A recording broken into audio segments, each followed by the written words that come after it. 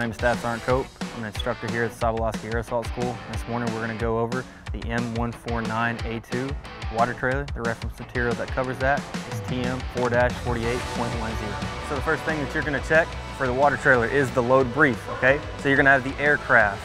Then you're going to move down to the weight of the load, and then you're going to have the link count. Now the link count, remember for the front it's 75 and for the rear it is 90. All right, so once you've checked the load brief, you're going to turn around.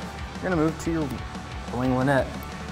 You're going to check your chain to make sure it's going around one time and one time only. Now for your excess, you're going to make sure your excess is going around both these standing ends, and then it is secured back to just one of those with a piece of type 3 nylon.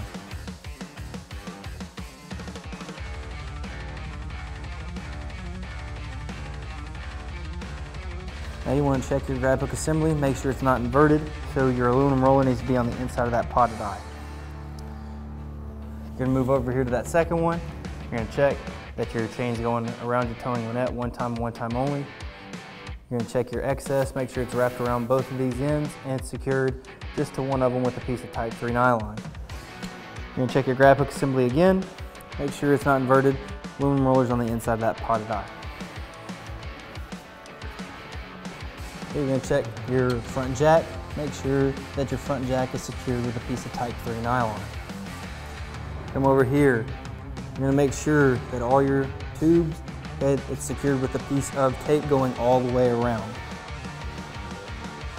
You're going to check that tape one more time right up here. Now, moving to your faucet box. You're going to make sure it's secured with a piece of type 3 nylon or 2-inch tape, and it's just going all the way around.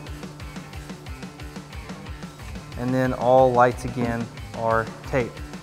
Once you get to your brake, you're going to make sure that your brake is engaged. Checking your tape. As you move to the back, check tape right here, and there's a light hidden right here. Make sure that's taped as well. You're going to check tape and tape. Now this back, make sure that all of this is taped. All right, moving to your sling leg. You're going to make sure your grab hook assembly, again, is not inverted. Aluminum rollers on the inside of that potted eye. Make sure all of your excess, all right, is bundled up and is secured back to this grab hook assembly. Same thing, you're going to check, make sure your grab hook assembly is not inverted. Aluminum rollers on the inside of that potted eye.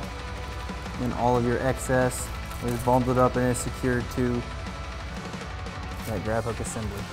Now you're going to move right here, all right, to your lights. Make sure you have them all taped. This hidden light right here, make sure that's taped and taped as you're moving back. Tape, and then here's your other parking brake. Make sure that's engaged. Moving over here to your faucet box. Again, make sure it's secured with type 3 nylon all the way around, or 2-inch tape. Make sure your light is taped as well.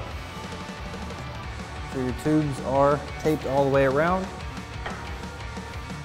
Now, you're going to go ahead and climb all the way up to the top. You're going to check to make sure your two hooks, all right, they're secured individually with one piece of type 3 nylon. Now you're going to use that phase 2 gang sign.